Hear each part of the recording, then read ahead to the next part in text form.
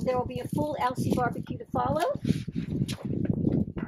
And that part will be as long as we need to celebrate the life of Benjamin George Hammerschlag.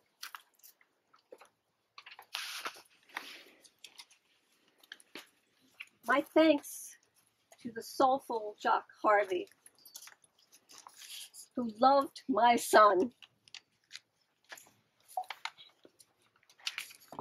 And without him, this memorial would not be. Thank you for coming.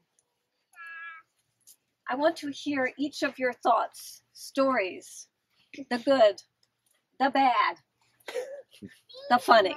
And I know there was some bad, by the way. No. No, okay. But first,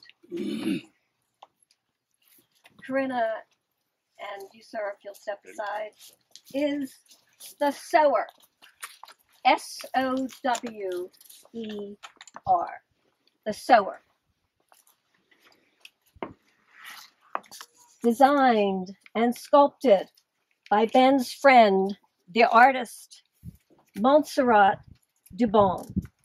Here are my words on seeing it for the first time. I am so moved by the beauty of the sower, the slope of her back, the bow of her head. The vulnerability of the figure touches the depth of my love for Ben, for all that is both lost and found in his memory and in his gentleness, for all who have been broken, and for all who sow the earth, and for the hope that what he planted in his life will grow again.